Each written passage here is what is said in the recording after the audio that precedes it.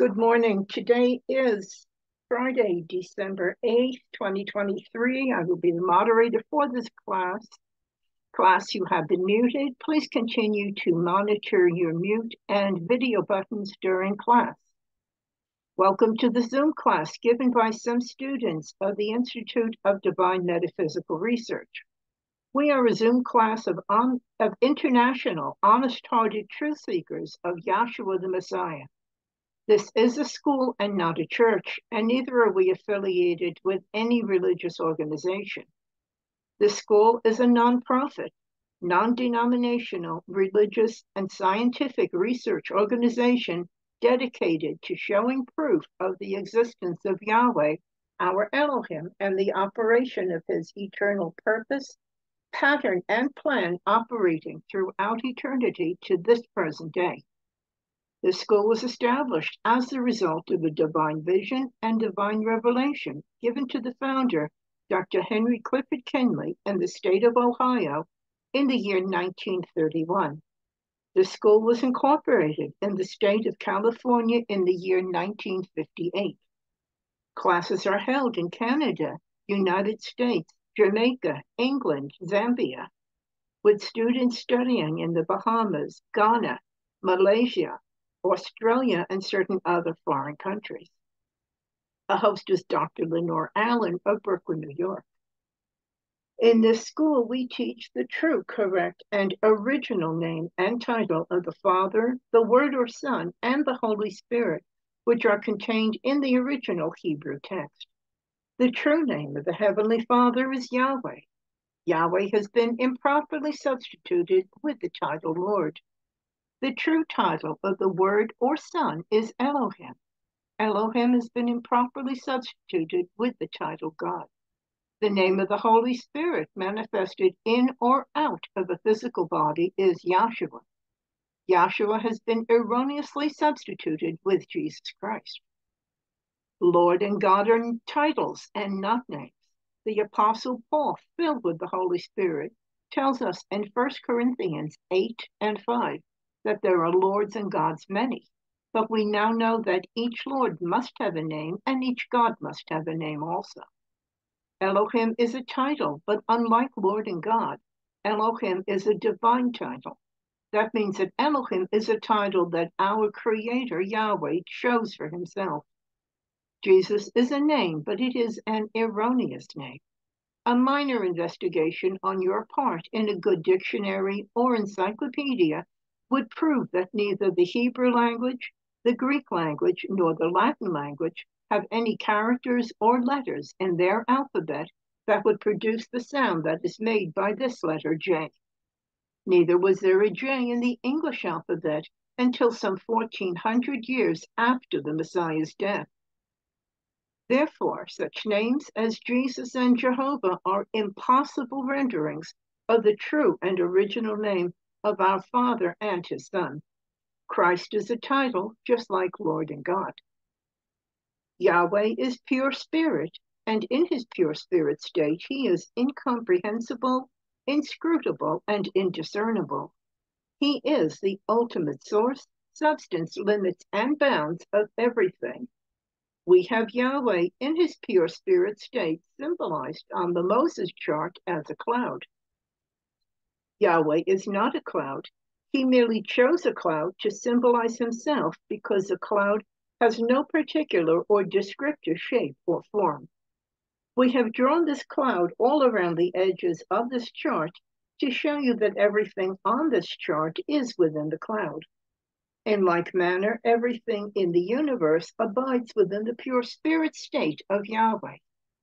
Yahweh, knowing that man could not perceive of him in his pure spirit state, took on shape and took on form right within himself as Elohim.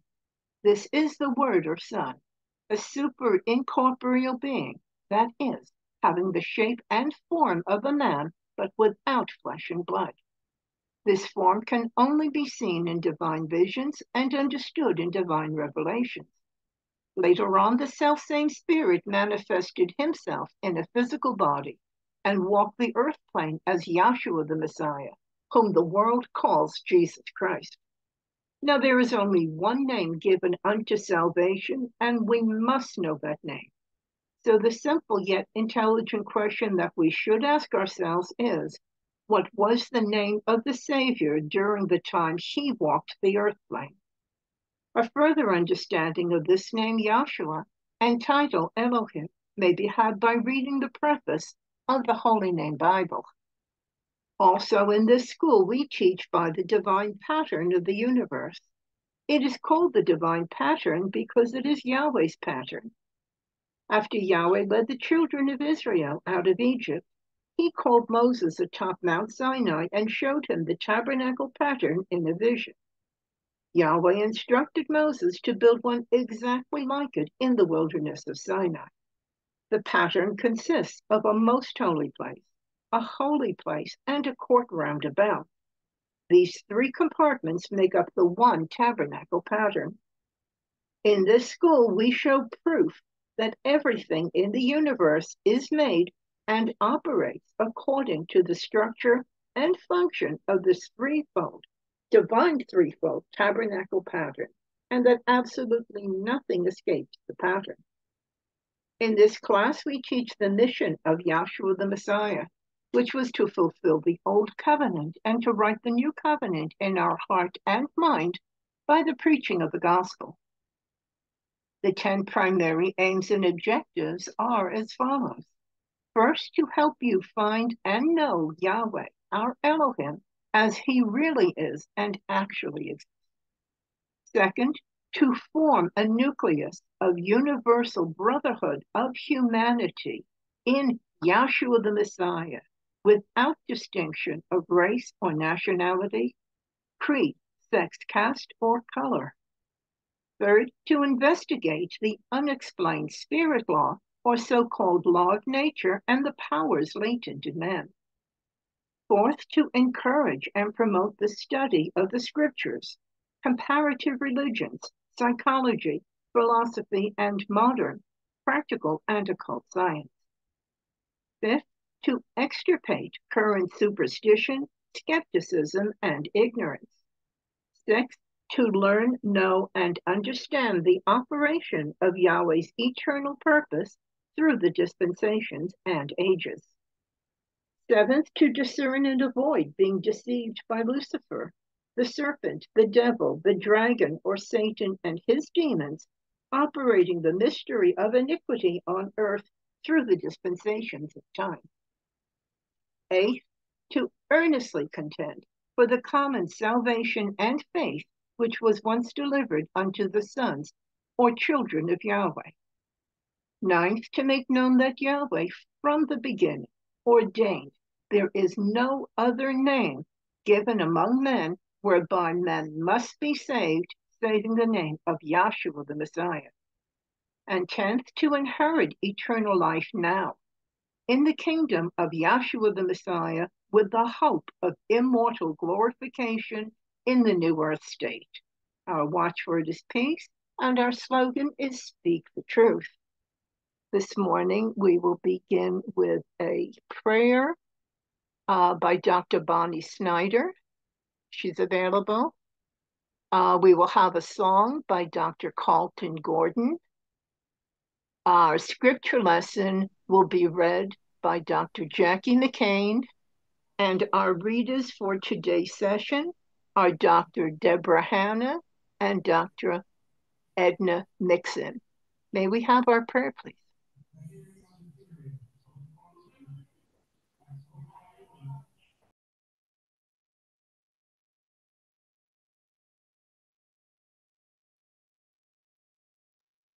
Dr. Snyder, are you available? Yes, ma'am. Got my mouth full, just a second. A prayer? Is yes, please. Yes. Okay. I'm babysitting. Yes, I'm only half listening. Okay. Could we all bow our hearts and minds to Yahshua? Thank you, Yahshua, for allowing us to gather once more in your great name of salvation. Thank you for showing us the way to learn, know, and understand you and have confidence and the reality of all the things that happen physically in our lives. We know the reason why things are the way they are, and we know that the outcome for us is going to be good because of the way that you have set things up. Thank you, Yashua, for everything you've done, especially for showing us the way and giving us this great love of the truth and keeping us in the way all this time. For many of us, it's been many, many years and gone through a lot of things, and we appreciate all the things that have happened. Thank you, Yashua, for everything. Hallelujah. Hallelujah. Hallelujah.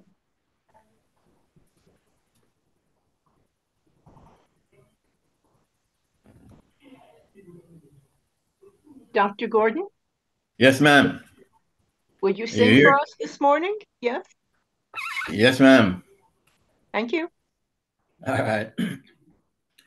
Yeah, well, when you hear about according to Yahweh's will, that's exactly what it is. Anyway, one peace like a river attendeth my way, when sorrows like sea billows roll.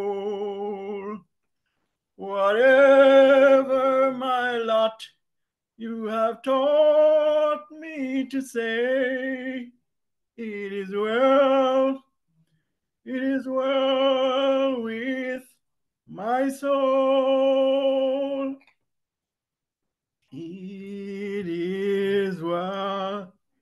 It is well with my soul.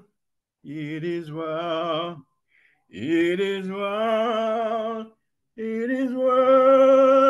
with my soul. Though Satan should buffet, though trials should come, let this blessed assurance control, that Yeshua has regarded my helpless estate and has shed his own blood for my soul. It is well with my soul. It is well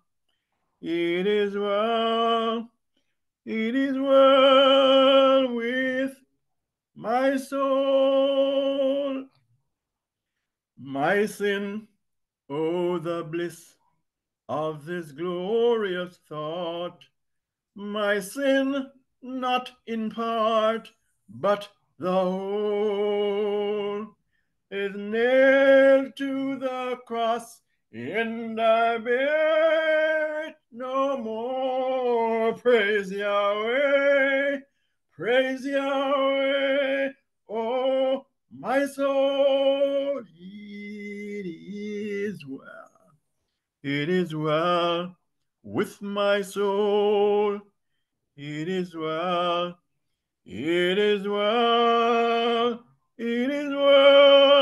with my soul. And Yahweh haste the day when the fate shall be sight, the clouds be rolled back as a scroll,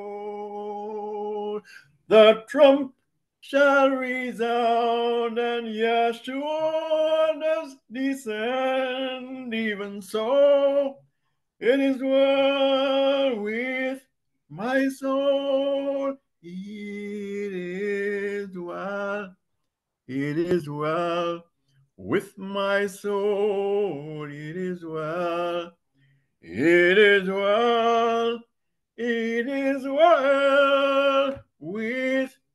my soul. Hallelujah. Hallelujah. Hallelujah. Hallelujah. Hallelujah. Praise Yahshua. It is well with my soul. Today's Yes. lesson would be Morning, brethren. Today's scripture lesson will be Proverbs, the 30th chapter, verse 4, and Matthew's 1, verses 20 through 25. Proverbs 30 and 4. Who hath ascended up into heaven, or descended? Who hath gathered the wind in his fist? Who hath bound the waters in a garment? Who hath established all the ends of the earth? What is his name, and what is his son's name, if thou canst tell? Matthew 1 and 20. But while he thought on these things, behold, the angel of Yahweh appeared unto him in a dream, saying, Joseph, thou son of David, fear not to take unto thee Mary thy wife, for that which is conceived in her is of the Holy Spirit. And she shall bring forth a son, and thou shalt call his name Joshua, for he shall save his people from their sins. Now all this was done that it might be fulfilled, which was spoken of by Yahweh, spoken of by the prophet, saying, Behold, a virgin shall be with child, and shall bring forth a son, and they shall call his name Emmanuel. Then Joseph, being raised from his sleep, did as the angel of Yahweh had bidden him, and took unto him his wife, and knew her not till she had brought forth her firstborn son, and he called his name Joshua. I've just read Proverbs 30 and 4, Matthews 1, 20 through 25. May we all say hallelujah. It is well with my soul. Hallelujah. Hallelujah. We've had a change in our readers today. Our readers for this session will be Dr. Edna Nixon and Dr. Teresa Baker. And we thank everyone for coming out and studying with us today. And I will now turn this back over to our host, Dr. Lenore Allen. Good morning, everyone. I'm glad we're all assembled together. I know we're working on the ninth name today, so I tried to pick scriptures that were going to lead you right into that name. So if Dr. McCain can tell us who's the people that are going to be working with us today. Good morning, everyone. Good morning, Dr. Allen. Good morning. We have a change in schedule today. Edna and Deborah are going to do the ninth aim on Tuesday. So I was hoping that we can go back we're on the second reading of One Spirit and a Body. If we could go through that, and maybe some ministers in the class can speak up and walk us through some of the things that Yahweh put on your heart to share with us. So I know it's the last minute thing, but we had just got to page 3, but if you want to start from the beginning, that would be great. Or if you want to do something else. No, we should start from the beginning.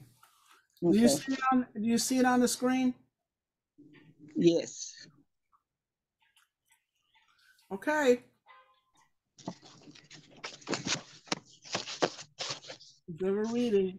Readers. Okay, I can start. I'm sorry, I was on mute. October the 6th, 1974. One Spirit and a Body. Dr. Henry C. Kinley, 1040 South Grand Avenue, Los Angeles, California. 190 minutes, audit cassette, catalog 741. No, this means 190-minute audio. So it's 190-minute audio. Okay, I apologize. That's 190-minute audio. We'll go down to catalog. Okay.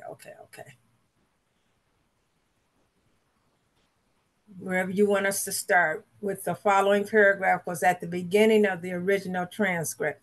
First of all, let me put in that we apologize. We made mention that we will be doing this on Tuesday. I don't know if everyone got the memo, but we did say that we're going to do it on Tuesday because one of the partners is not available today. Now I'm going to read. The following paragraph was at the beginning of the original transcript, but was not on the tape. It was probably lost in tape duplication. Dr. Kinley, thank you ever so much. I am sure all of you were benefited this morning by Dr. Harris when he went into the persecution that Paul and all of them suffered and what they are doing out there in Christendom. Now, he took it down highly technical. There is no excuse for nobody's ignorance the way he brought that down this morning. So after I got home, there was this person that brought the person. They told me that the person that they brought didn't understand what they were talking about. And they said that they had to go to their church tonight because they were going there to take communion. Is that right, person? Now, when he told me about that this morning, I just reached over and tapped Dr. Harris on the shoulder and told him to tell Dr. Harris about it. That's the reason why. That's the reason why Dr. Harris preached as he did. Now, what we try to do in this class to help people, help save their souls. Definitely, they have been deceived and they really don't know and understand what the purpose of Yahweh is. And it is incumbent upon us that do know to get up here and tell you the truth, just like it is. It's tough. It's hard. Now, I wouldn't have gotten up here this morning had it not been for that. And before I got out of bed this morning, I got a call from New York, Dr. Sandra Garagoshian, and she was telling me about some tapes that were made. And we try to keep those tapes away from the general public. But Billy Carroll got a hold of them in New York. They were sent there. I think she said that my daughter sent them there, Lena. And they made some electrical transcriptions of them. And they were played around different places. And so she was very much concerned and worked up about it. And I just told her, there hasn't never been nothing taught in this school that's so secretive that we had to keep it away from the general public. But there are many things that are taught in this school that people just pass by as they did this morning. And then they run on out there and get the wrong understanding of it and go ahead on. And what we intend to do, we speak the wisdom of Yahweh, as you just read in the lesson there, the wisdom of Yahweh in the mystery. And you just don't come with a carnal mind and just pick it up overnight and then run on out the door and never come back, no more to study, nothing about it.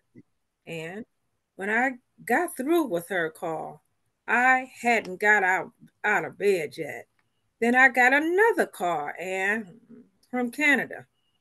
One of Dr. Channer's students was talking with me about the subject that I want to speak on tonight. I want to talk something about it. I want to have something to say about it. Then when I get to Sunday school, on the tail end of it, then here's the same thing was up again. It was talked about in Sunday school. And some time ago, Dr. Burbank Mitchell talked to me about it and asked me about it. And I told him, no, it was not like many people had said it was. Now I'm going to try my best to make this plain. And that is that there's two spirits in a person. The devil or a demonic spirit and the spirit of Yahweh. Now that's not so. Now Yahshua the Messiah, when he took his disciples out before he died, He sent them out to cast out devils or demons. Is that almost right? That's right. Now, when they cast them out, they walked through dry places, seeking rest and finding none. And they went back to the house from whence they were cast out, or the person in whom they were cast out of. And they found the house swept and garnished, but not occupied. And they couldn't break in. So, what they did was went and got some legions, some more, in order to break in. And then the last state of that person was worse than the first. Now, don't, don't, don't misunderstand now. I said that was before he died. Now, since that be the case, they cast those devils out. Now, those demons out. And oftentimes they're just called devils, but there ain't but one devil. It's those demonic spirits that were cast out of heaven. And let me make this real plain because it's definitely involved in what we're talking about. And those demonic spirits, they were cast out of heaven and being incarnated in men, posing as ministers of righteousness. Now, those are the ones that they went to get some help to try and break in. Do you understand what I mean by that? Now, if you don't understand, I'm up here to make you understand what I'm talking about. That night, the Sanhedrin Council, when the devil was cast out of them, the people, they walked through dry places, seeking rest and findeth none, finding none. Then they went back to the house where they were cast out and they couldn't break in because they found the house swept and garnished, but it wasn't occupied, but they couldn't break in then. So then they went to the Pharisees and the scribes that had them other demonic spirits in them to try to gainsay. I thought I'd tell you who them that legion was. I thought that would be nice for you. If you knew that's that legion and the latter state was worse than the first. Now that was under the dispensation of the law and was before Yahshua the Messiah died. Now after he died on the cross, he died. Now I want you to pay attention to what I'm saying because we don't want to make a failure out of his ministry. We don't want you to misunderstand. We don't want you to misconstrue. He died to put an end to sin, and there remaineth no more sacrifice for sin. Read, John. Whosoever is born of Yahweh doth not commit sin. Now we want that understood. I think it's the first epistle, I'm sure, and it's the second or third chapter. I'm not just sure which it is. I just didn't take time to look these things up, and I ain't making no notes. If you notice, very seldom do you ever see me with a Bible in my hand. Read it. Whosoever is born of Yahweh doth not practice sin, doth not sin. Read it out of the King James Version. Whosoever is born of God doth not commit sin, for his seed remaineth in him. For his seed remaineth in him. And he cannot sin. And he cannot sin. Because he is born of Elohim. Because he is born of Elohim. Now, what is a sin in the first place? A lot of people don't know what a sin is. They think chewing tobacco, smoking cigarettes, and drinking whiskey, say that's what a sin is. Fred, see if you can find what a sin is. And I think you'll find it's a transgression of the law. Now, I'm having you look these things up, but now what we're really after is after Yahshua the Messiah had died. Want to make it plain. Resurrected from the dead, ascended into heaven, poured out the Holy Spirit of the day of Pentecost. And from there on, they were out of the sinning business. And we don't want you to have the impression that you continue on in sin. That's what we're talking about. That is that one of these demonic spirits is setting up in you, and the Holy Spirit, there's not room enough for both of them. If you notice on the day of Pentecost, they were filled with the Holy Spirit and with fire. Now, if you had a glass and you filled it full of water, you couldn't get no more in it. Why? Because it's filled. And when you are filled with the Holy Spirit, it is that Holy Spirit that moves the satanic spirit out. Now, after he died and resurrected from the dead and sent them out, he sent them out the last time, told them to go back to Jerusalem and tarry there until they receive power from on high. And then ye shall be witnesses unto me in Judea and Samaria and the uttermost part of the earth. In other words, he sent them on out to cast out demonic spirits. Now, when the demonic spirits was cast out of those men by them having the Holy Spirit, then what happened? They were sealed with the Holy Spirit. They were filled with the Holy Spirit, and they were sealed and with the promise. How long? Till the day of redemption. Now, John says this, and this is also in the law. There is a sin that is not unto death. I do not say that you should pray for it. Now, that's blasphemy. And now, the person with the Holy Spirit in them, I want you to see and understand what I'm talking about. Person with the Holy Spirit in them, just like Peter down at Cornelius' house. And we're taught that water baptism and carnal ordinances and all those things was passed away, right? Right. Right. Peter commanded them to be baptized in water, which was done upon the dispensation of the law.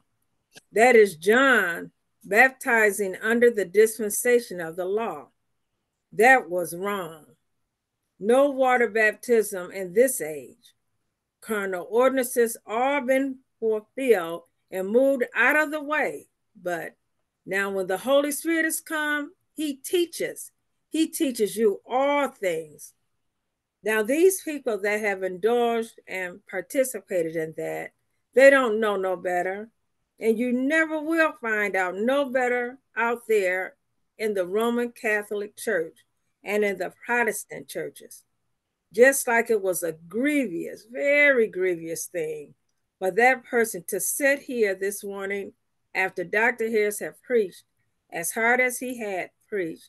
And then they turned around and said they had to go to their church tonight, the Baptist church, to take communion. And even now, the book says, you can't eat it. And Yahshua told them that was the Last Supper.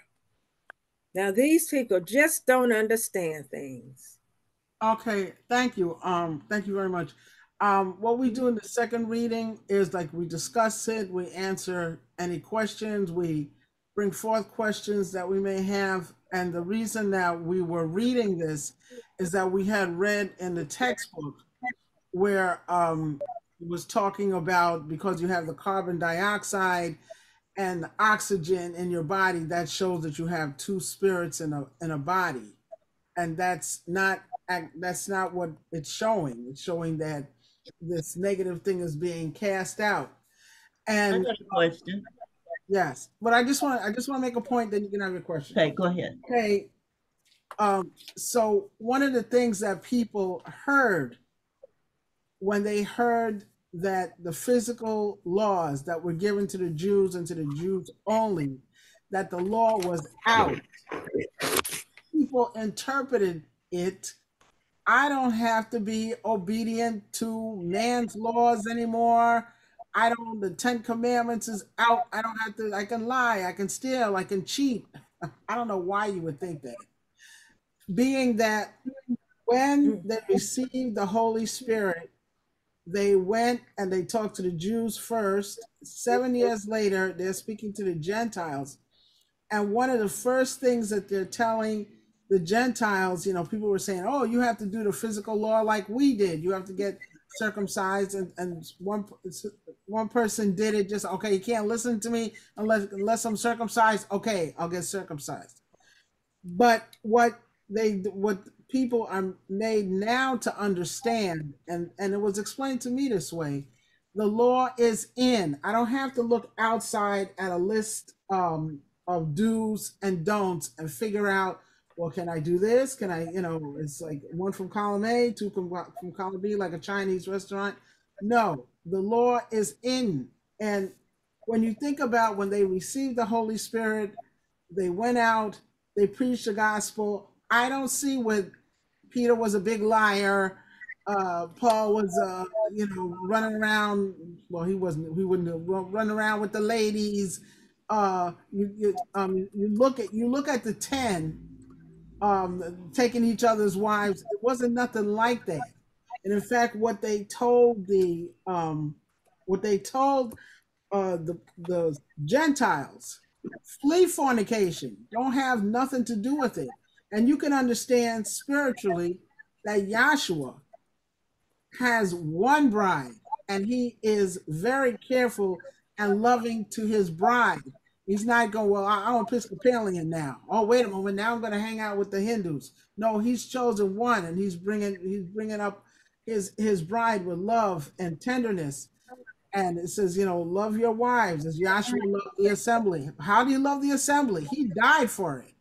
And you can just see under the law, you can see how he treated his bride, took her when she was in jeopardy, took her to the Red Sea, opened the walls of the water, had her walk across on dry ground. It reminds me of it used to be like in the old-fashioned books and everything, that the streets were muddy and a man would lay down his cloak so that a woman would walk and she wouldn't get her shoes messed up because of the stuff that's on the street. He fed her in an area. He took her to a bad area. He fed her. He dressed her. He clothed her. He cared for her all those 40 years. And he stayed with her at all times. Some people, they get married and, they disappear, well, I got what I wanted, bye. I got my green card, gotta go. He did not do that. He gave them a nightlight. They were always in the light. They were always taken care of by their husband. And not only that, because I know people like to live together, and it's like, well, you don't have to have a piece of paper. Well, you know what the piece of paper does? It says to the world, it says to the government, it says to the world, we are together and we care for each other. Not only that, and you don't have to have no big ceremony, the name is given. He gave his name to his people. So much so that when they're getting ready to come out and they meet Rahab, I know you're Yahweh's people. You know what I'm saying? The woman, the way our society is, and not all societies are like that. the way our society is, you are completely, the woman is completely immersed in her house. I did this to somebody once and they were insulted, but it wasn't meant as an insult. You are completely immersed in your husband's name. If I marry James Jones, I am Mrs. James Jones. I don't even have to put my name. Lenore don't have nothing to do with it. Mrs. James Jones. I am completely baptized in his name. And that's what we physically do. You come together and the name is given. And then when a child comes forth, it's like, whoa, what is it? It's gonna be baby James. Baby Jones. I don't know what girl, boy, it's gonna be a baby Jones. And we have, and to me, when I was growing up, it was so easy, Mr. and Mrs., Mr. and Mrs. Now everybody got to be an individual. We have been made one. So you get together in the flesh, you get married, you get together in the flesh, you have one name. What's that name? James Jones. So just trying to show you that it's when he talks about when you receive the Holy Spirit, you're filled. Do people make mistakes? Yes, but what's the difference? You accept the chastisement. It's not like, well, this is the way I am. That's wrong. I got to turn from that. Yes, you had a question, Dr. Baker? You took too long. My dementia kicked in. Oh, I'm sorry. But it's okay. That was beautiful. I like that analogy. I'm sorry. Does anybody? It was something about your body is swept and garnished. It has something to do with that sentence that we read. Yeah, I'd like to know about that too. Yeah, that it says you're swept and garnished, and then they had to take even stronger guys to come in and to.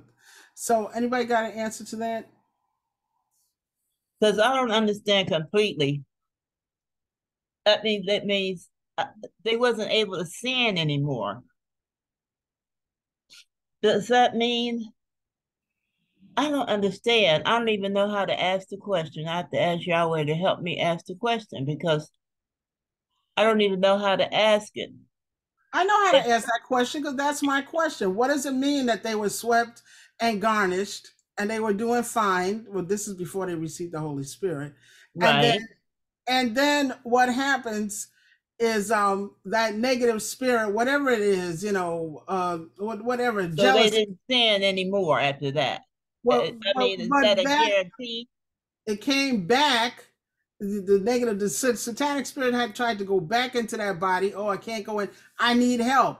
Then they said go. They went to the ministry, and then the ministry came, and then they were able to come back in. But I would like a better explanation. Dr. Frank Lewis, you got anything to say?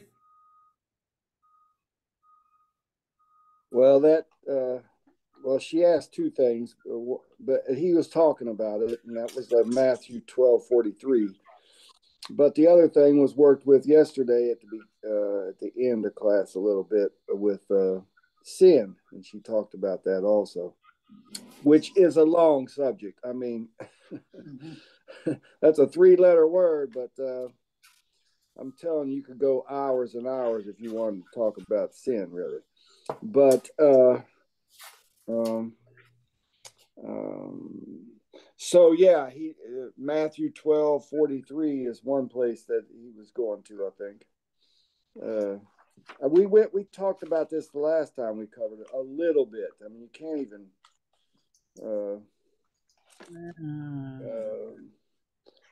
because we started in read Matt. We didn't do this last time, so I guess read Matthew 12 and about 25 or 26, something like that. 12:25. 22. Hold on, I gotta get my Bible. I was cleaning. It's on the floor. Okay. I apologize. I'm prepared. Don't have to apologize. I'm ready now. Matthew 12:22. Yeah, that'd be fine, I guess. Matthew 12:22 says, Then was brought unto him one possessed with demon, blind, and dumb, and he healed him, and so much that the blind and dumb both spake and saw. And all Okay, the so people, here a guy's got a demon. Now, holy names, King James says devil. And he explained that in the lecture. He said there's only one devil, and those angels that were cast out of heaven, they've been demoted, so now they're demons. So here he is casting the demon out. The person was blind and dumb. Now the person can see and can speak, and the demon's cast out of him. Go ahead. mm-hmm. And all the people were amazed and said, is not this the son of David? Mm-hmm. But when the Pharisees heard it, they said, this fellow doth not cast out demons except by Beelzebub, the prince of the demons. So they're saying the only reason he can cast out demons because he's Beelzebub. He's the prince of the demons. He's one of them. Yeah, he's saying that's why he can cast out demons. Now this is what Joshua tells them. They can't do it, so when they see him, they're jealous and they're accusing him of doing it, of what he is, and they don't realize that's what they're being deceived by as demons. It's a great mystery. Read on. And Joshua knew their thoughts and said unto them, every kingdom divided against itself is brought to desolation, and every city or house divided against itself shall not stand. And you see that, don't you? Sometimes people have, just like you had a civil war in the United States.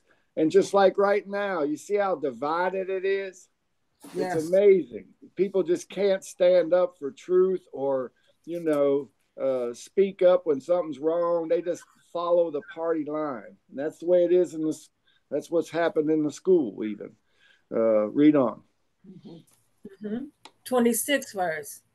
And if Satan cast out Satan, he is divided against himself. And how shall then his kingdom stand? Yeah, see, if Satan cast out Satan, he's divided against himself. How shall his kingdom stand? So that's what they were saying. The only reason you're casting out demons is because you're the prince of them, Beelzebub. That's how you cast them out, the prince of the demons. Read. And if I, by Beelzebub, cast out devils, by whom do you children cast them out?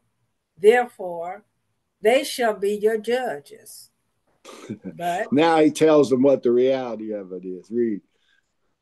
But if I cast out devils by the spirit of Elohim, then the kingdom of Elohim is come unto you. Now, again, it's not devils. Those are demons. He said that in the lecture.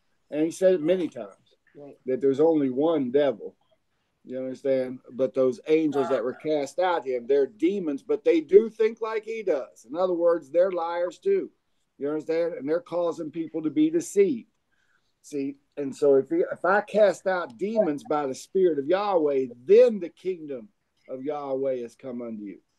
And then you know how we talk about where it's in the Bible that Romans 14:17, the kingdom of Yahweh is not eating and drinking, but it's righteousness, peace, and joy in the Holy Spirit. So see, the demons have to be cast out, then you can receive the Holy Spirit.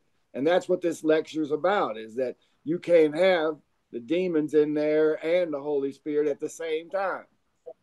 You understand? So once you get the Holy Spirit, you automatically, those demons are gone. And that's what he was saying. He was saying, when you're filled with the Holy Spirit, there really ain't no room for the devil. Because you're filled. You understand? Just like a glass is filled. But sometimes people aren't filled with the Holy Spirit. So there's plenty room for those demons. You understand? Okay. So in the moderation, or I believe, or the aims, it says Lucifer, Satan, the devil, and its demons. So it's only one devil. I got That's right. Good point. That's right. That's the seventh thing. operating the mystery of iniquity on earth through the dispensations of time.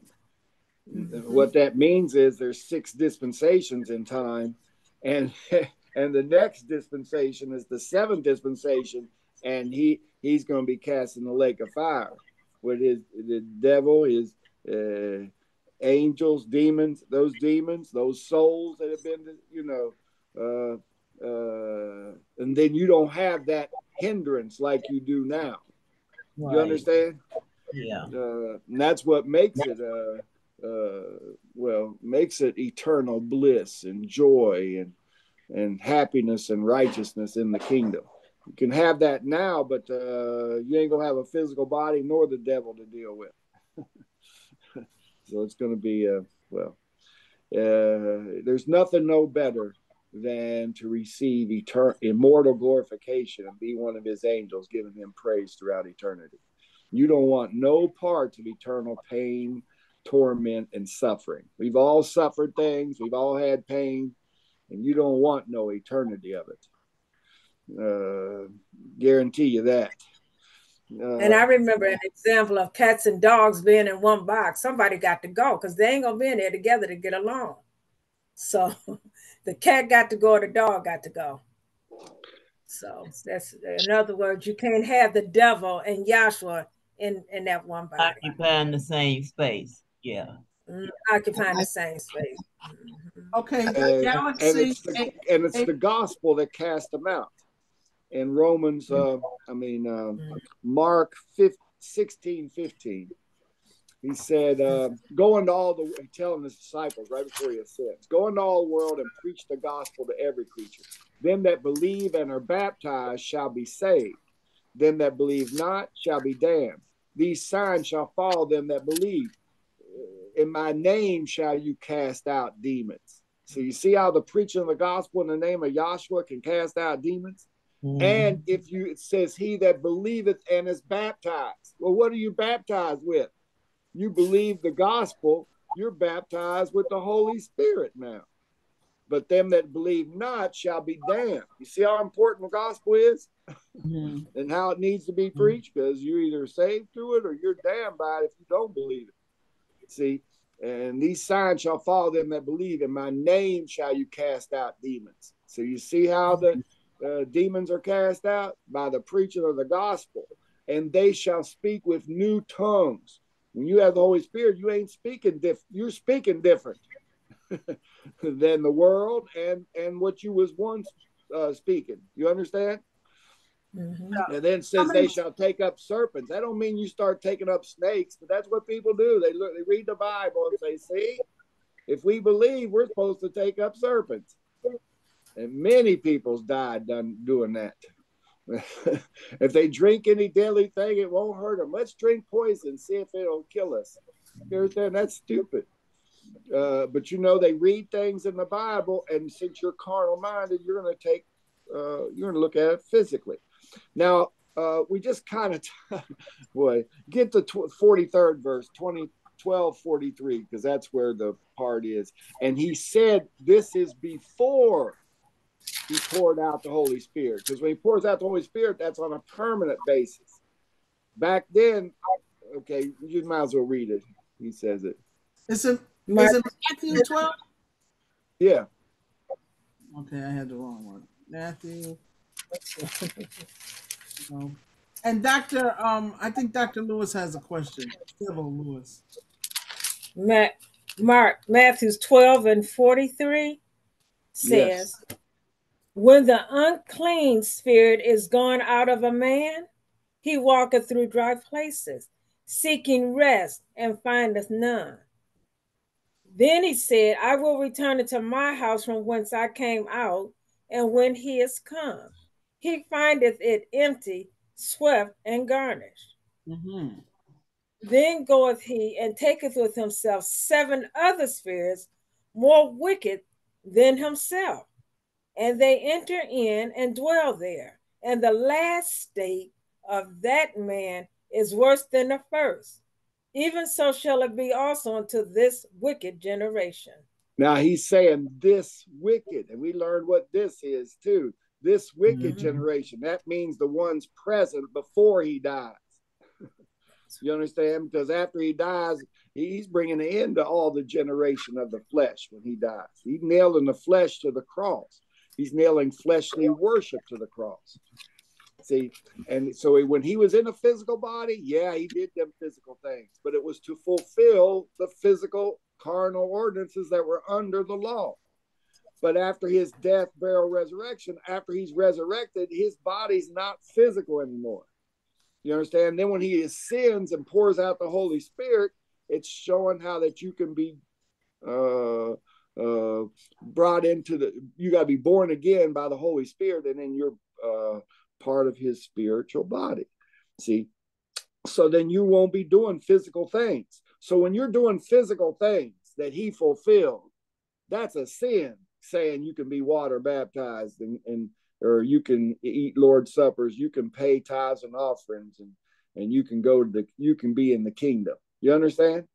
That is a sin, because you're transgressing the law of the Spirit, that the Holy Spirit's been poured out, and it ain't about them physical things no more.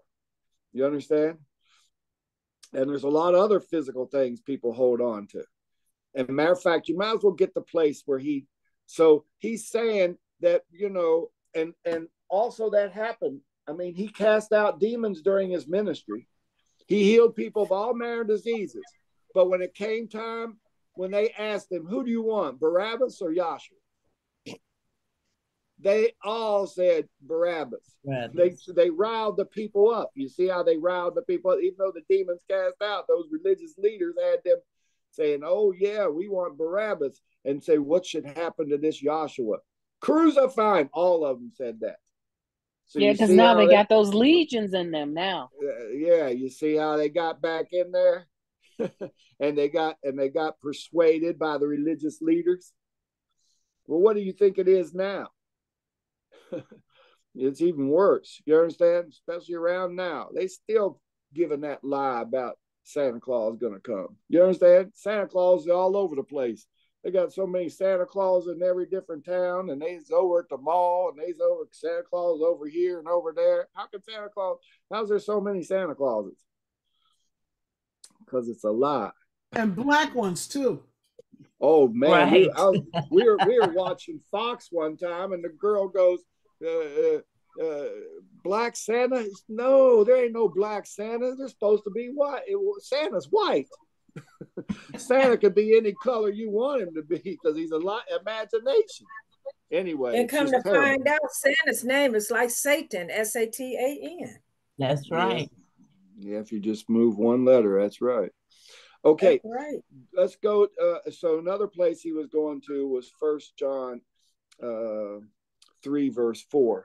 And this is what defines what sin is. And this is what he was showing. And we were reading this yesterday, matter of fact. 1 John 3 and 4. Yeah. 1 John 3, verse 4. That says, whosoever committeth sin transgresseth also the law. For sin is the transgression of the law. That's and right. So now it said, whoever committeth sin transgresseth also the law, for sin is the transgression of the law. Now that's defining sin in the Bible. And that's why when Adam was told, in the day that you eat thereof, you shall surely die, when he ate, he died. That's a spiritual death that happened to Adam. That means he transgressed the law, because the law was it said in Genesis 2:16-17, it said Yahweh Elohim commanded the man, saying, of every tree of the garden you freely eat, but tree of knowledge of good and evil don't eat, for the day you do, you'll surely die. Did he eat? Yeah. So that means he transgressed the law Yahweh gave him, so he died spiritually and psychologically that day. Okay. Now read on there. But then there's hope, because Yahshua Messiah, one man died to bring sin into the world, and one man's dying to take it out. That's Yahshua the Messiah. And they're not the same one. Yahshua's not a sinner. It takes one without sin to take away the sin. Read. 1 John 3 and the 5th verse. And ye know that he was manifest to take away our sins, and in him is no sin. So if he came to take away the sin, and that's what John 1:29 says, John the Baptist said, the next day John seeth Joshua and said, behold the Lamb of Yahweh, which taketh away the sin of the world. Now, so Joshua's coming to take away the sin of the world. And that's the sin of Adam, and you understand? But he also, in the Corinthians, when it talks about the gospel, he died for our sins according to the scriptures. You understand? So he's dying for the sin from Adam and the sins that the children of Israel were under the law, because it was a law of sin and death. He gave them commandments. They couldn't keep it, so they're sinners. And so he died to take it away, or died for their sins. Okay. And so Dr. Kinley said he's out of the sinning business with Joshua. Joshua, there's no sin in him, in other words. Never has been, never will be. You understand? He's obedient. That's the Holy Spirit. You understand? And the true worshipers worship in spirit and in truth. So when you're not doing that, you're transgressing the law of the spirit of life, which is in Yahshua Messiah. And that's what it says in Romans 8:1 says, wherefore now there is no condemnation to them that are in Yahshua Messiah, who walk not after the flesh, but after the spirit. For the law of the spirit of life in Yahshua Messiah hath made me free from the law of sin and death. See, Paul was under that law. And he says the law of sin and death. He was under the old covenant. And he was wrong even after the Holy Spirit was poured out. But he did it in ignorance. And he blasphemed, but he was corrected. And he told Timothy, it's in Timothy, that this is worthy of all acceptation, that Joshua, I might as well, since you got that, made me free from the law of sin and death. What the law could not do, and it was weak through the flesh, Yahweh sent his son in the likeness of sinful flesh, and for sin condemned sin in the flesh, that the righteousness of the law might be fulfilled in us. Well, what's that? The rights of the law might be fulfilled in us, who walk not after the flesh, that's the physical things, but after the spirit. Mm-hmm. See, that's the change. The law is the Holy Spirit being fulfilled or filling you up. And that's what he was saying. See, wasn't they filled with the Holy Spirit and began to speak with other tongues as the Spirit gave them utterance? That's what Pentecost is talking about. And one of the places he used to move out the satanic spirit, he used to use 2 Thessalonians about 2, and you could probably start at 7 there. But there's a lot in this, but we can't. He says, for the mystery of iniquity doth already work. Only he who now letteth will let until he be taken out of the way. And Dr. Kinley said that was John, Apostle John. But anyway, it says, and then shall that wicked be revealed. See, and whom Yahweh or Yahshua shall consume with the spirit of his mouth. See how the preaching of the gospel, when he's telling you the truth and proving it by the law and the prophets and giving you witnesses, and destroy with the brightness of his coming. In other words, the more that you learn about him, the brighter it gets your understanding of Yahweh Elohim through his son, Yahshua the Messiah. And that's why he taught it. And what it does, it moves them satanic spirits out. And then you receive the Holy Spirit. That's what he said, because it's so bright. You understand? And demons are in darkness, and he's just illuminating you. And so it gets, these revelations just get, this vision revelation, it just gets brighter and brighter in you till those things are moved out and you become what you're supposed to be, which is the Son of Yahweh with the fill of the Holy Spirit. Overtook that darkness, and those spirits, those demons just cannot stay. That's right. That's the point. Okay. Then it says, even him who's coming after the working of Satan with all deceivable working Satan with all power and signs and lying wonders. And I'll never forget, I always liked that when he, in his lecture, when he took lying wonders and he said, he's a wonderful liar. He's an eloquent liar. He's a magnificent liar. He's an academically trained liar. In other words, they went to school and done studied the Bible, and they just still lying to the people. You understand? It takes the Holy Spirit to reveal it to you. You know, you have to have a vision, revelation, don't you? Right. You understand? And people's had vision, but they didn't get the revelation, or they wouldn't be changing things. Right. And with all deceivableness of unrighteous in them that perish, because they receive not the love of the truth, that they might be saved. So you have to love the truth. See, there's salvation in the truth. See, the love of the truth, that they might be saved. And for this cause, since they didn't receive the love of the truth, that they might be saved, for this cause shall Yahweh send them a strong delusion, that they should believe a lie. After you're being told these things and you want to keep on going, when you have a sufficient amount of intelligence to comprehend the purpose of Yahweh, when it's told you in simplicity and truth, yeah, he'll send you a strong delusion so you can believe a lie. You'll think what you're teaching is right when you're going against what the Holy Spirit say.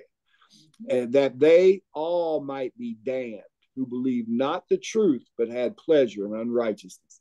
You see how important it is there? So there's this subject is just really just, yeah, the sin thing is just too big. I mean, it would take all day, and I think you want to go into the transcript, really. But there, you'll read. I mean, see, when you go to the law and the prophets, see, Adam did bring sin in the world. Yahweh give the children of Israel a law. Did they keep it? No, so they're sinners. They transgressed. He told them, don't have no other Elohim. They was out there building a golden calf. You understand? They built 2 golden calves in 1 Kings, 12th chapter. See, that serpent that they did in the wilderness, they were worshiping that. That's in Second Chronicles 18. Anyway, or Kings, one of them places, they was worshiping that serpent on the pole. Yeah. Then they're making their own idols. You understand? That's all the way. Now that's sinning all the way down. Anyway. And then you have Daniel 9:24. That's what that prophecy. You might as well get that part. Daniel 9:24. Just because it's telling you the prophecy of what Yahshua the Messiah is going to do. And the time he's going to come in. See, Daniel 9. Oh, go ahead. Go ahead. No, you're fine. No, go ahead. I'll do the transcript. Okay, Daniel 9:24 says, 70 weeks of years are determined upon thy people and upon the holy city to restrain transgression. Okay. Now the holy name is okay for the 70 weeks of years, because 70 times 7 is 490. But this, right? We'll do the King James Version. 70 weeks are determined upon thy people and upon the holy city to finish the transgression. Now you see where it says finish the transgression. I restrain. I don't understand why you change things, but the Holy Spirit says finish the transgression, because when Yahshua Messiah is on the cross dying for the sin of the world, he says in John 19:30, it is finished. He didn't say it is restrained. And what he's talking about, so he's finishing the transgression. He's dying for the sin of the world. He says to restrain the transgression. That's 2 different meanings, right? Well, that's the point. So you want finish the transgression. Read on. And to make an end of sins, and to he's dying for the sins. But what is this guy? He just says, it's just make an end of sin offerings, but we still got to keep feast days and keep the Sabbath. That's what he believes. That's why he's changing things in there. But Yahshua was making an end of sins. It didn't, Dr. Kinley? You've heard him say it. I think we read it. I don't know this time, but we read it before, where he said he's taking man out. He's out of the sinning business, right? Yes, right. But the devil, he's the man of sin. So what's he going to do? Have you do? He go against whatever Yahweh or Yahshua says. He going to say something different. You understand? Open and for deceive you with it, huh? Open for and to make an end of sins. Oh, right, to make an end of sins. Read on. And to make reconciliation for iniquity. See, you can been wrong. You could be deceived by the satanic spirit, but by the preaching of the gospel, he can cast those demons out. And you can receive the Holy Spirit, reconciliation for iniquity. He can reconcile those that were wrong to be right. You understand? So read on. And to bring in everlasting righteousness. See what he's doing? This is all prophesying of Yahshua, what he's going to do. And then them Jews out there, they got the scriptures and they say he hadn't come yet. You done messed up on this scripture. You understand? To bring in everlasting righteousness. Isn't that what the kingdom is? Romans 14:17, the kingdom of Yahweh is not eating and drinking. It's not doing them physical things or baptisms or keeping Sabbaths, whatever you want to do naturally, or paying tithes. The kingdom of Yahweh is not eating and drinking, but it's righteousness, peace, and joy in the Holy Spirit.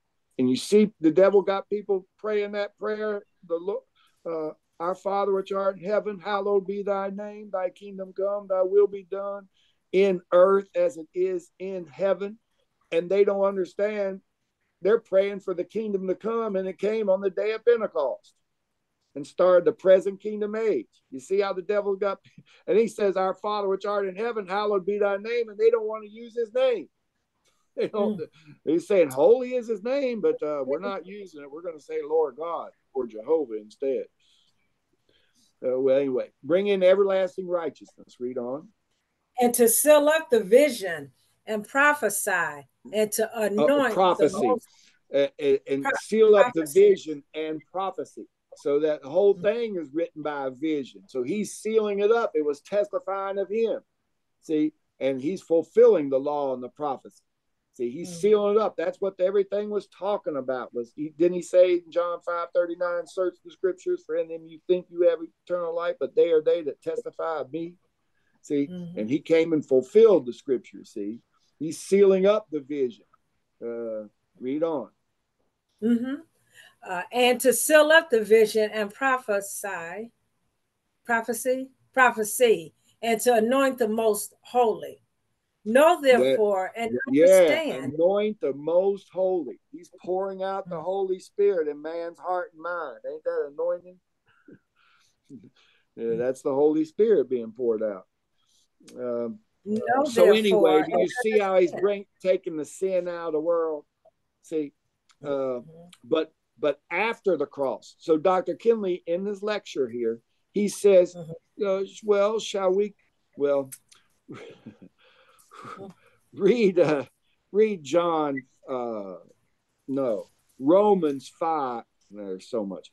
Well, read Romans 3:23. I think it is. 3:23 says, "For all have sinned and come short of the glory of Yahweh." Yeah. Now that's so everybody's done wrong and come short of the glory of Yahweh. But what does it say? For all have sinned and come short of the glory of Yahweh, being justified freely by his grace through the redemption that is in Yahshua the Messiah. Yeah. Now get Romans about 5:19 or something like that. 21, something like that. 19 says, "For as by one man's disobedience many were made sinners, so by the obedience of one shall many be made righteous." See, that one man's disobedience was Adam. Many were made sinners. By the obedience of one, that's Yahshua Messiah, many be made righteous. See, read on. Moreover, the law entered that the offense might abound, that as sin hath reigned unto death, even so might grace reign through. You skipped something. You didn't read, but where sin abounded. You didn't read that. But moreover, the law entered that the offense might abound. But where sin abounded, grace did much more abound. Mm-hmm. That as sin hath reigned unto death, because from the fall of Adam, man was dead spiritually, even so might grace reign through righteousness unto eternal life by Yahshua Messiah, our Savior, right? Then the next chapter says this. What shall we say then? Yeah. Shall we continue? He always used to say that. Get Romans 6. And they say, what shall we say then? Would you start a conversation? What shall we say then? What shall we say then? Shall we continue in sin that grace may abound? By no means. How shall we that are dead to sin live any longer therein? Yeah, know so ye not. Mm-hmm. So know you see not. That there's a lot. So you see that there's a lot of. He's talking about, well, should we just, if there's no sin, then we can just do what we want there. And he said, Yahweh forbid. Now read 23, the last verse of that. The 23rd verse says, for the wages of sin is death, but the gift of Yahweh is eternal life through Yahshua the Messiah, our Savior. So for the wages of sin is death, but the gift of Yahweh is eternal life through Yahshua the Messiah. So that's the payment for sin is death. But we have a gift, believe in Yahshua the Messiah. You understand that he is our salvation and that he did. You understand that's the gospel being preached. There's good news. You don't have to continue being lied to and calling him a liar by doing physical things that he fulfilled. There's a lot to it, ain't it? It is a lot. But it's a gift. So now also... Excuse me, can I just say one thing? Sorry. Sure. I'm sorry.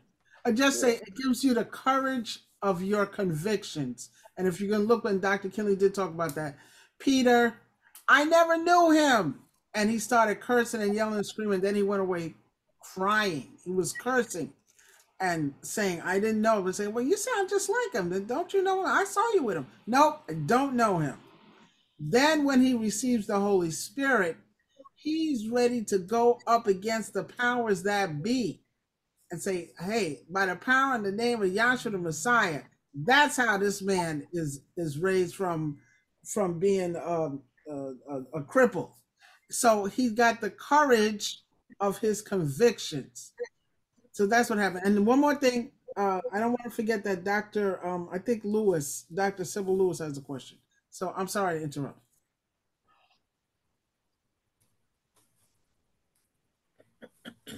No problem. We were, like I said, this sin thing's a big subject. and can I say this? It looked like almost every paragraph in this book of Romans 7, they all got the word sin in it, if you read on down. Yeah. Like, the ninth verse, for I was alive without the law once, but when the commandment came, sin revived and I died. And the commandment which was ordained to life, I found to be unto death. For sin, taking occasion by the commandment, deceived me, and by it slew me. Wherefore, you're in the 7th chapter, and she's in the 6th chapter, and even the 6th chapter. It's that what she's got there in 6 and 6. Knowing this, that our old man is crucified with him, that the body of sin might be destroyed, that henceforth we should not serve sin. See how it's through the Holy Spirit now? For he that is dead is freed from sin. See, you have to die, in other words. You understand? In other words, there's a new man rather than the old man. But there's so much in the Bible, as we've said. But I want to finish that one thing in 1 John 3. And then we also have 1 John 5:17, because it talks about what sin is. But can I ask you, Dr. Lewis, before you run for Romans 8, because the Holy Name Bible says, there is therefore no condemnation. But I think the King James may say, there is therefore now no condemnation. That's right. And that's the correct thing, because in the age and dispensation that we're in, it's after Joshua has died for the sins, buried, resurrected, ascent. And see, when he dies for the sins and that body's buried, he didn't resurrect that body, so that's sin being consumed. You understand? He's taken away the sin. You understand? Or the sins of the world. When he resurrects without sin. He resurrects a different body. See that? Mm-hmm. And then he ascends and pours out the Holy Spirit. And so the Holy Spirit will take it away from you. That's right. So it's therefore now there is no, that's right. King James is correct. Holy name taken out now, even taking out one word. That messes the whole thing up, because he's in the age of grace now. He's saying therefore, and that's what the 7th chapter was about. It was about Paul before he received the Holy Spirit. He's talking about how he tried to do good but couldn't. That which he wouldn't do, he was doing. That which he should have done, he wasn't doing. You understand? Because he was persecuting the assembly. He hadn't received the Holy Spirit yet. He was lied to, saying the disciples stole his body away. So so he's out there persecuting. You understand? But then when Joshua appeared to him and revealed himself to him, and it was read yesterday by Dr. Grayson there, about how. And I knew that word now was very important in that 8th chapter in the Holy Name Bible. Oh, yeah, for sure. That's right. It's not in there. I added it. Well, yeah, you're supposed to. So you can't always just go with that's why we use 2 Bibles. That's what right. One doesn't have, the other one has, and and vice versa. And sometimes, anyway, you can see corrections there. Okay, 1 John, you can keep the charts. 1 John the 3rd, 3? And so the dispensation ages, we're in a different dispensation age now, but the age that we're in is still the same. Holy Spirit was poured out, so you're going to still say what the Holy Spirit said. You got the 1 John, we had 1 John 3 and 4, that where it says sin is the transgression of the law. But keep reading there. So that's 1 John 3 and 4. Whosoever committeth sin transgresseth also the law, for sin is the transgression of the law. And ye know that he was manifest to take away our sins, and in him is no sin. Whosoever abideth in him sinneth not. Whosoever sinneth hath not seen him, neither known him. Now you see that? So he says that those that, if you're in him, you have no sin because you're born of him, and you have, and since he was without sin and he's not a sinner, then if he's in you, you're not a sinner. That's the point. You understand? You're in the spiritual body. But if you haven't, it says, if you are sinning, then you haven't seen him. You understand? You haven't received the Holy Spirit yet. You don't have a vision and revelation from the Holy Spirit. Read on. Mm-hmm. And you know that he was manifest to take away our sins, and in him is no sin. Whosoever abideth in him sinneth not. Whosoever sinneth had not seen him, neither known him. Little children. Eternal life's to know. Read on. Little children, let no man deceive you. He that doeth righteousness is righteous, even as he is righteous. He that committeth sin is of the devil. Now you see who commits sin? You're of the devil. And the world out there, they like to say that. Well, some people even, say, I'm a believing sinner. You understand? I remember I was at a Baptist church, and a guy said, we got the Holy Spirit, but it's sin that's hindering us from really understanding. You understand? He just said, whoever sinneth is of the devil. You understand? People don't like to read. They ain't reading that in the church, are they? And they, a Roman Catholic church, they got you confessing your sins to a priest, and he's a bigger sinner than you are. You understand? They definitely don't understand, do they? What's 1 John 5 and 17 say? 5 and 17 says, all unrighteousness is sin. So and you there see, is a all sin. unrighteousness. So when you ain't right, that's what sin is in this age. Because unrighteous means you're not right. Righteousness, you see it right there. Romans, you see kingdom of Yahshua. You see how he got Romans 14, 17 there right under it. And we've already quoted that a bunch of times. Now just read the last verse of James, the 4th chapter.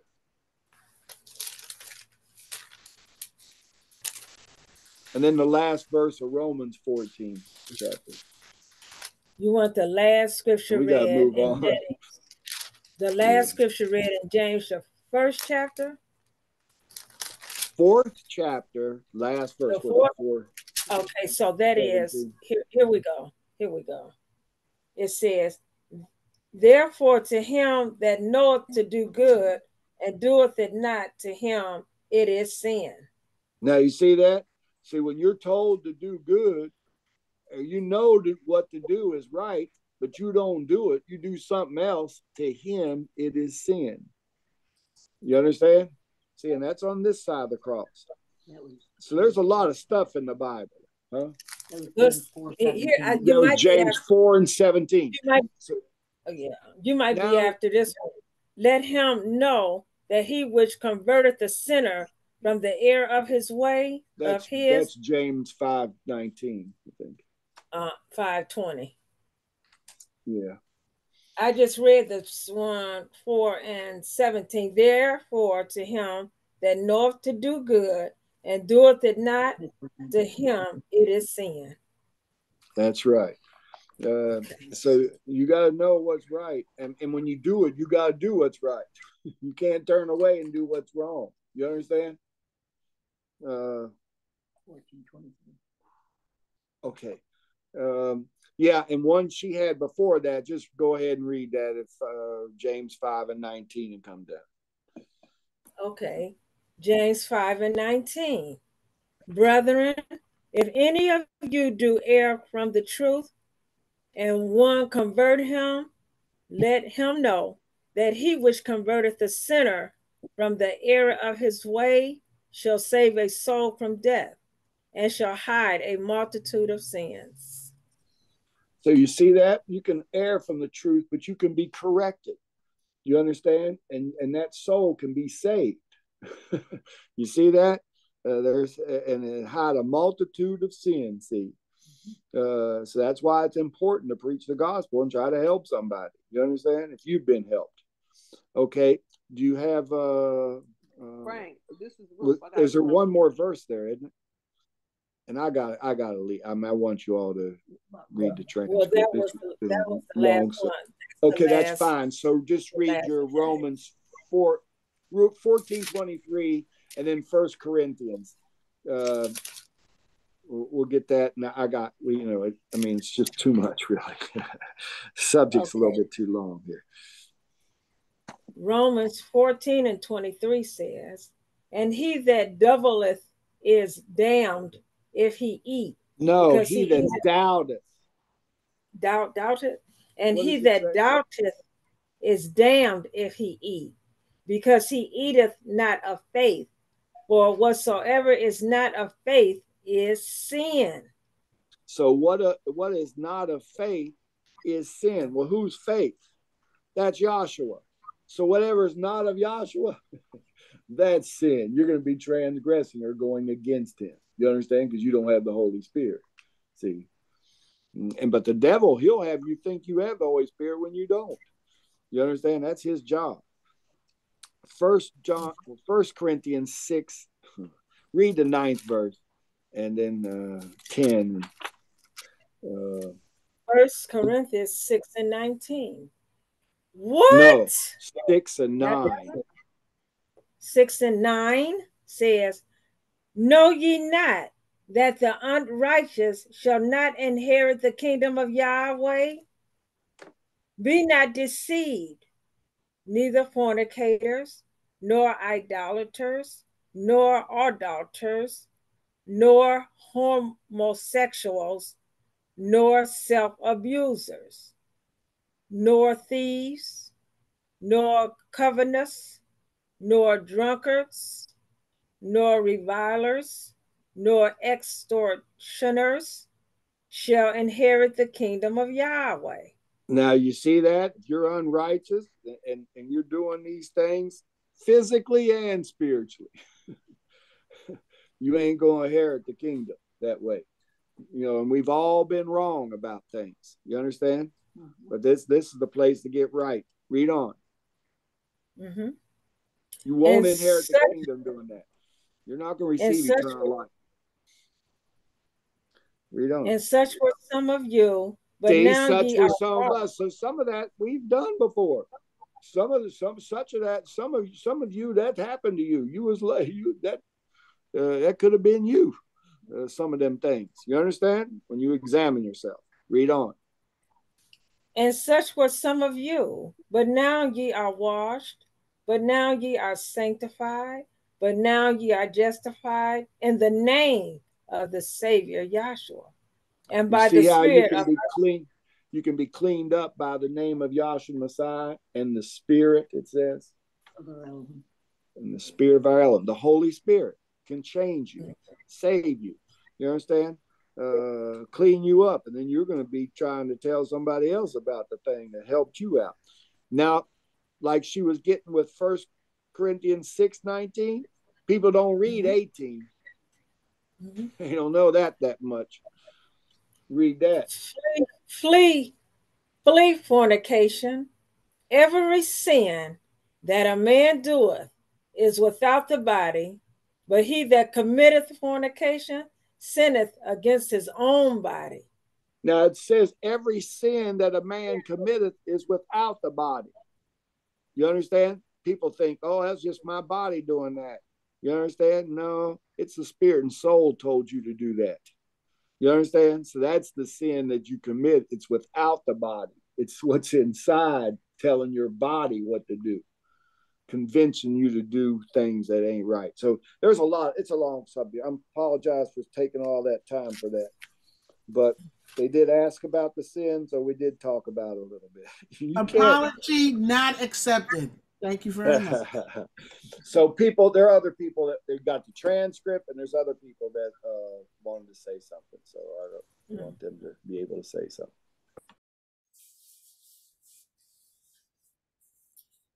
Praise Yahshua. Okay, Teresa. Are we ready? Well, Sybil had something to say, and I thought I heard Ruth. I'll pass.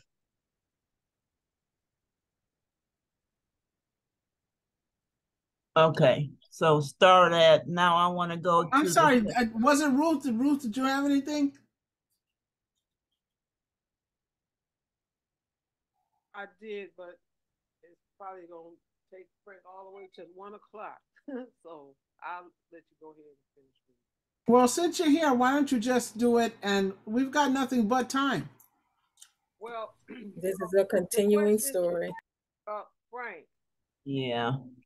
Frank. I guess I asked a good question, huh? Yes, Ruth. We can. You're a little muffled, but. What I want to know is, okay, you were answering her question about the two spirits in the body and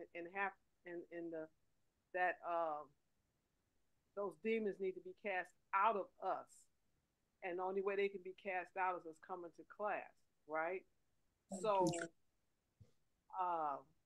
the demons that are being cast out of us, are they there because of the influences that we ran into before we came to class, or are they there from birth?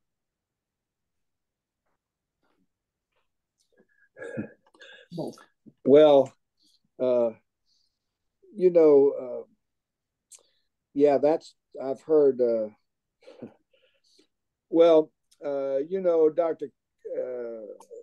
Well, I'll say this. There's one lecture. I remember, well, that's one of the doctrines that's being taught one of the doctrine that's taught when back in the 90s and whatever with the fallen angels, 1989, whatever. And they would say that really what happened is while you were in the waiting room, the waiting room means those demons were waiting for you, and they incarnated right at birth. And I went and tried to do some research on that, what Dr. Kinley said, and he did say if one did incarnate you that early, he said they're very hard to cast out. But they got you being, your soul is a demon that is your soul, but that's not true. It's Yahweh that gives you life, breath, and all things. The devil incarnates, and he's able to influence you. And it's kind of like a couple examples are like the Israelites are in bondage to the Egyptians. Are they Egyptians? No, they're Israelites. So your soul can be influenced by demons, but your soul is not a demon. You understand? But they're under their control, and you're being deceived by them. And it's just like when we drink alcohol. See, if I drink alcohol, I mean, when I'm okay, when I'm not under the influence of alcohol, I'm, I can walk right and talk right and so on and so on. But when you can get drunk, and sometimes you've heard people being mean drunks, and their behavior changes. And you might think you can drive good, but you're over there swaying on the road. You understand? You might think there's nothing wrong with you, but it changes your behavior. But you're not alcohol. You're under the influence. And it took the liver to cast the alcohol out of you. So the liver is Yahshua. He's the one that's going to cast them demons out of us. He's the one living. He's the resurrection, the life. So,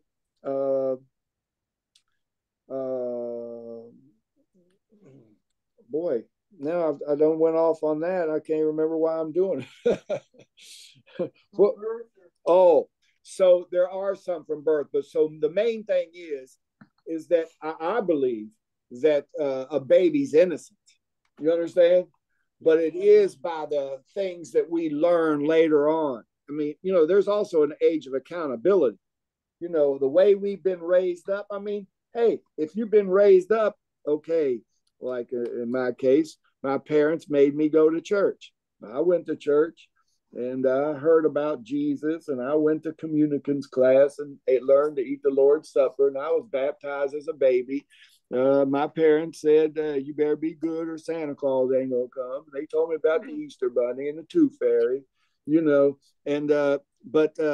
and so, then you find out later, well, really, and then, but it didn't stop me from, getting high and getting drunk and just doing crazy things, as a teenager and into college, and, we've all made errors, you understand?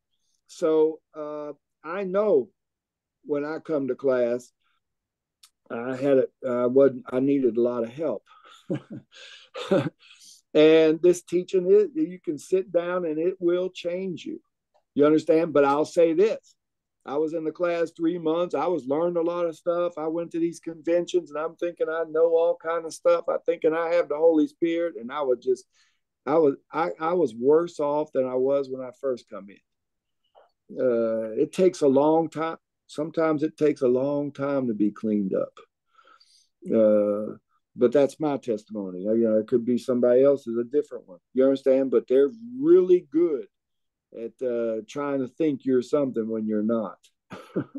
And you ain't even gone by the pattern. You ain't even been burned up at the altar yet. You ain't even washed and cleaned yet. But you out there thinking you got in the most holy place. You got the Holy Spirit and don't realize you run around the court roundabout or the court without.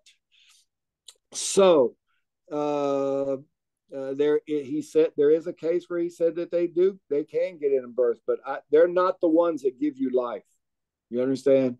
And so whenever they do incarnate, and it says all have sinned, and it also says he deceiveth the whole world. So all of us was wrong. And so when he says you come into class with a what does he say? A carnal mind, a satanic spirit, and a physical body. Well, that's how we come in. You did have some kind of, you were influenced by the wrong thing, and those are demons that have you believing lies and telling lies. You understand? And so it takes a while to be cleaned up. So hopefully that helped a little bit. I don't know. Yeah, it did. The one thing that you said that really helped when you said the devil can't give you life, and he can't. So how is he gonna bring you in the world? You know. That's right. I Right. always looked at it the way they said. They said, you know, that you got a negative threefold entity, and he can't. That's what you got at birth. Well, then what you're telling me is the devil gives life, and that's crazy. Right. You know, and when somebody would die, you think anybody would die because them demons would get in their bodies and keep on living. You know, but he ain't never taught that way. That's so right. Much. Thanks, Frank. Thanks. Praise Joshua. Yeah.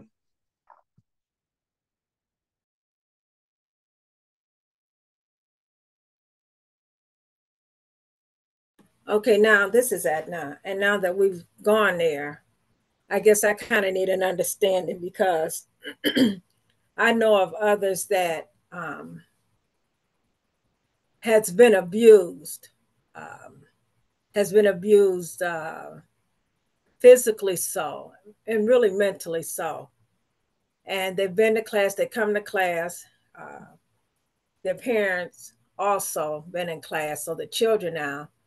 But now you're saying that, you know, since these things has happened to me, instead of saying that, you know, having a mate for a male, you rather have a female to be your mate.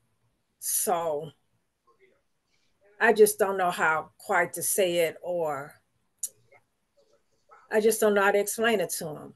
You know, I just don't know how. And I'm listening to what you're saying. It says Adam and Eve, and we know it's not Adam and Steve. I know that, you know, so it's man and woman. But they feel that because they've been so abused, and they call on Yahshua every day and say, Yahshua, help me. But they're in that situation, but they're steeped and deep down in that situation. And not just their situation, I just know of others that's just like that. And I just don't know how to walk them through it. And I know I need help from Yahshua to show me how to tell them actually and truly and truthfully to come to class so that can be extirpated or him taking it out of you. But I just it just breaks my heart to see that. I know some people like that too, and it breaks my heart. Yeah. They won't come to class because of that. Yeah. Well, okay. Yeah, the thing is what's in the Bible about stuff like that. You know, I mean, we just read one part of it, but that's right. I tell you, people see, satanic spirits do a lot of crazy things, and even with like you're saying with the abuse, you know. That's what he does. I mean, you're supposed to be loved and nurtured by your parents, but to be sexually abused, physically abused, and mentally, and all those things, it does mess up a mind, and the mind is really messed up, and it needs a lot of healing, which is and that's really what the teaching does. It can heal your soul no matter what you've been through. In other words, you don't have to be that person or be that, you know. But sometimes even the cycle of abuse, you might get abused and then you do it to somebody else when you didn't like it, when you got it happen to you. It's a mess. But anyway, and I do tell them to come to class, or we tell them to come to my sister, myself. Coming, you know, because it's right here in our own family, and we know this. So it's very painful because the mom been raised up in the teaching. So of course you're going to tell your children, just like our children are in class. That's just the way it is. You raise them. But then we got a big family. So when you try to tell them, just keep coming to class, just keep coming to class, had that chipped away. They just focused on, all I know is I've been abused, I've been raped, blah, blah, blah. It just goes on. It's just stuck in them. You know, that's just got to be Right. extirpated. Ooh, The thing is that, the thing is you can be healed from within. You understand? And yes, those things did happen. We've all had a history. We've all been wrong. Ain't nobody. I like Dr. Kinley in the 1958 lecture. He goes, this is the opening, before the opening of the first class. He says, if I wrote a book of my mistakes, it'd be a big book. Mm-hmm. You know, you ever think about how many mistakes we've made? And if we thought about them, or how many kind of things have happened, you know, we've all been wrong. There's nobody, you know, and the thing is that how do you want your soul to inhabit eternity? You understand? Yes, it happened. It's in this physical realm, but you better be concerned with what's happening after this life. You understand? And those things out in the world, because I mean, well, I'll just give you a little testimony, because I'm not in that. I wasn't in that realm, but you know, when Obama said it was all right for homosexuals to get married, I thought, he will not win the election. No way, no way. I didn't realize how big an influence that is in the world. Yes, I mean, it is major. It's amazing. See, but the thing is, when you go down through the Bible, Yahweh didn't like it before the law, and that was in Genesis, the 19th chapter. Those guys, they saw those angels and said, we want to have sex with them. You bring them out right now. And they were angels. And Yahweh burned that Sodom and Gomorrah with fire and brimstone. Then in Leviticus, what is it? Leviticus, is it 18:21? Read that. And there's a bunch of things about sexual stuff. You know, I mean, Dr. Kinley got something about that in the 18:22. Thou shalt not lie with mankind as with womankind. It's an abomination. That was against the law to do that, to be a sodomite and all that kind of stuff. You said 18:22? Yeah, that's in Leviticus. Okay. That's part of the law. And then he says, don't lie with a beast right below that. You know, it's confusion. You understand? And he told them to kill the beast and the woman. You understand? If they lied down with each other. So there's all kind of stuff he done put in the law. I'll say it that way. Oh. Then you go to the prophets. I've heard of that men laying with beasts, like lambs and cows and well, anyway, he's crazy stuff like that. Yeah, and Yahweh it talks about it there. Okay. Well, I just wanted to make mention of it because I understand. And I know that they have taken this flag. You know, we have a rainbow. Rainbows of many colors. Now they got these flags out with all these colors that is in the rainbow. So they're using that to say that that's, you know, who they are. We're gay. And they got 6 colors in the rainbow when there's 7. So it's showing you that they're fleshly. And that's really the whole point. The whole point is people are fleshly and saying, this is the way I am. I can't change. That's right. Thank you. And the thing is, you're looking at the physical. You can worship Yahweh in spirit and truth. You can change and be filled with the Holy Spirit. But when it says about being filled with the Holy Spirit, it says that walk not after the flesh, but after the Spirit. Well, when you say you can't change, what is that? Is it the inside that can't change? Because the inside can change, and you can serve Yahweh in spirit and in truth. Instead of being self-serving, you can be creator-serving. And it's an obstacle in your mind. You understand? And people just say, well, no, I just can't live that way. Yeah, you can. You just don't know the power of Yahshua. Right. We all need a savior. We deny what Yahshua can do. And matter of fact, we read it just earlier. We read that First Corinthians. So yeah, the thing is, class is the best place. You understand? That's where you can be cleaned up.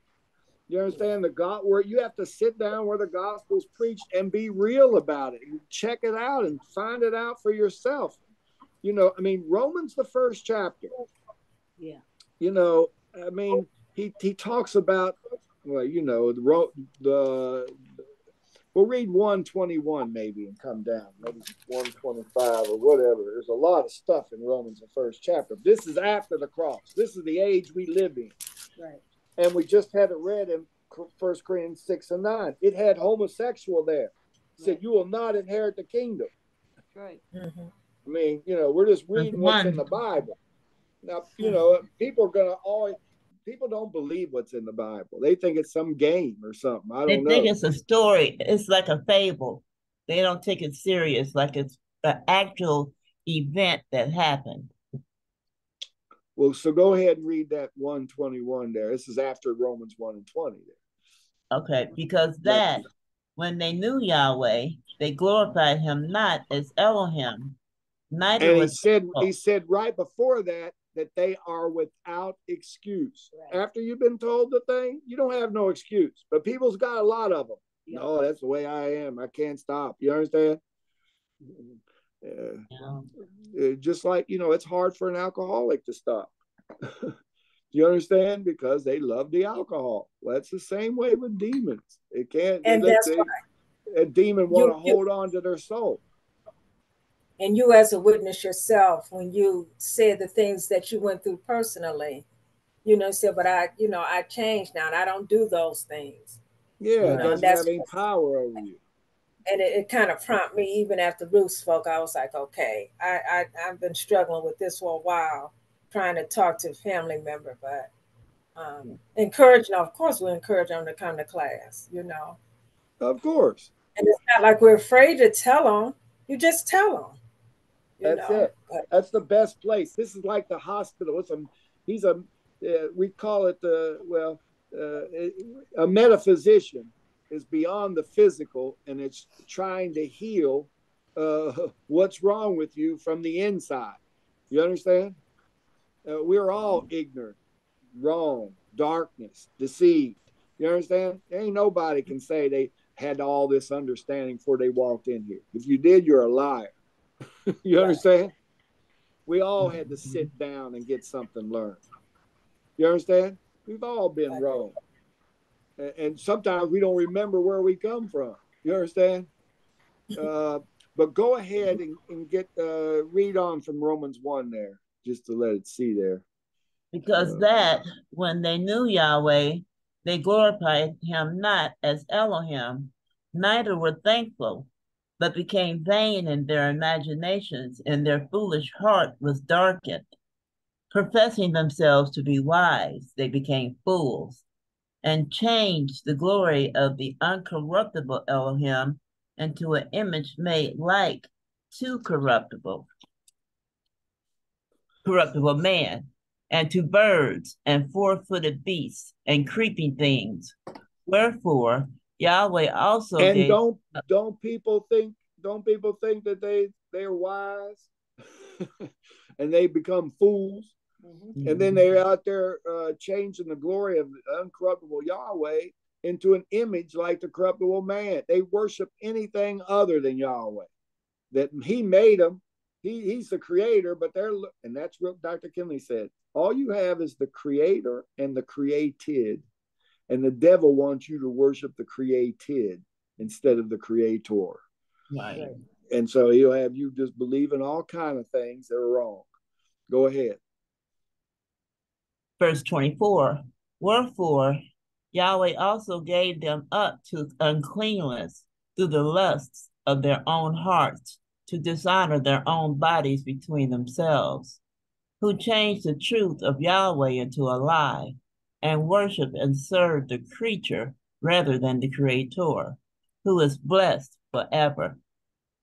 For this cause, Yahweh gave them up unto vile affections, for even their women did change the natural use into that which is against nature. And likewise, Now, what that is, that's, well, go ahead.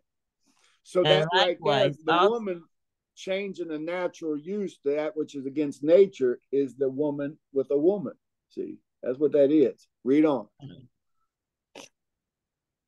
For the and likewise also the men, leaving the natural use of the woman, burned in their lust one toward another, men with men, doing that which is indecent, and receiving in themselves that recompense of their error, which was proper. In other words, Yahweh made it so that that's how he populates, and that's how people are born, is when a man with a woman. But a man with a man and a woman with a woman, it can't be any birth or offspring that way. No fruit. Mm-hmm. And even, verse 28, and even as they did not like to retain Yahweh in their knowledge, Yahweh gave them over to a reprobate mind to do those things which are not proper, being filled with all unrighteousness, fornication, wickedness, covetousness, maliciousness, full of envy, murder, debate, deceit, malignity, whisperers, backbiters, haters of Yahweh, despiteful, proud, boasters, inventors of evil things, disobedient to parents, without understanding, covenant breakers, without natural affection, implacable, unmerciful, who, knowing the judgment of Yahweh, that they which commit such things are worthy of death, not only do the same, but consent with them that do them. See, you don't only, so there's a lot of things involved there than just sexual things. You understand? There's a lot of things there. And to see how the devil's involved in all kind of ways, just causing people to go against whatever Yahweh says or wants you to be. You're supposed to serve, honor, obey, and glorify Yahweh. But what you're doing is usually serve, honor, obey, and glorify yourself. And not, and it says, and also, you don't only do them, but you consent with them that do it. You understand? That means you go along with them. And that ain't good neither. No. And you understand? Don't like that either. In other words, you got to call what's wrong, wrong, and what's right, more or less. And it's hard to do. Lewis, Dr. Kimberly Perry has a hand up. Sure, go ahead. But that we did read the 1 Corinthians 6 and 9 says that those things you will not inherit the kingdom. And it says you were once that way, but now you're washed and cleansed through the name of, or through Yahshua the Messiah, the Holy Spirit. Go ahead. You all go ahead. This is something else here. Yeah. No, it's just a question about, you made the statement about how a satanic spirit will make a person believe that they have the Holy Spirit and they don't. And that's the first time I've heard it put that way. I've heard it put, they'll make a person believe that they don't have the Holy Spirit, but not the other way around. And I wanted to know if you could give me some examples of that. Yeah, it's both ways. You understand? I mean, yeah, it's both ways. I mean, that's how powerful demons are. Well, what do you think? What do you think they're out in the Baptist church saying? They got the Holy Spirit. What are the Catholics saying? And that the Pope is. Okay, I got it. I thought that's one case, but it also happens in school.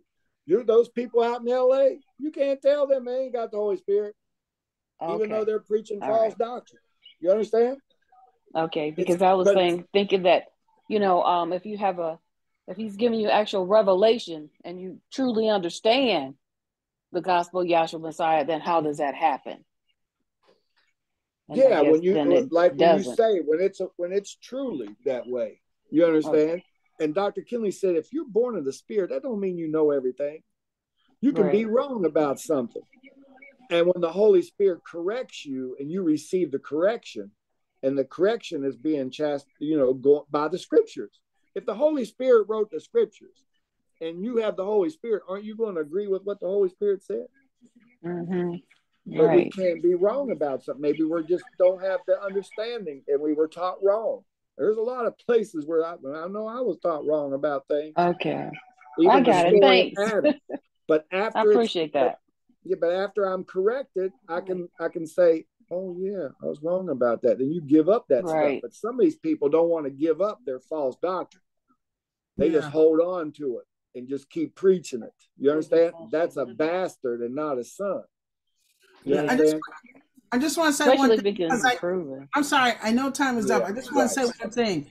In a class setting, if I know so-and-so, every time I go over to Uncle Bobby's house, he messes with the little kids, then I'm not going over to Uncle Bobby's house. And I'm going to let people know this guy is not right. You know what I'm saying? We don't say, oh, well, he's a speaker. Oh, well, he's the dean. No, he ain't right. Call a cop. Sometimes we feel like we're so impressed with somebody on the floor and they're doing things that are just something that should put them in jail, and maybe they should go to jail. It says, now I have written unto you to keep company. If any man that is called a brother be a fornicator, covetous, an idolater, a railer, a drunkard, an extortioner, with such a one, not to eat. So I know that my kids get messed up when we go over to Uncle Bobby's. Guess where we're not going? Uncle Bobby's. Uncle Bobby's. And I'm going to let the people know this man is not correct. And if he is correct, then he will change. And he probably needs to be convicted. Exactly. He really does. But I will say this. I shouldn't. Maybe I shouldn't. But it is in the last minutes, matter of fact, of the school.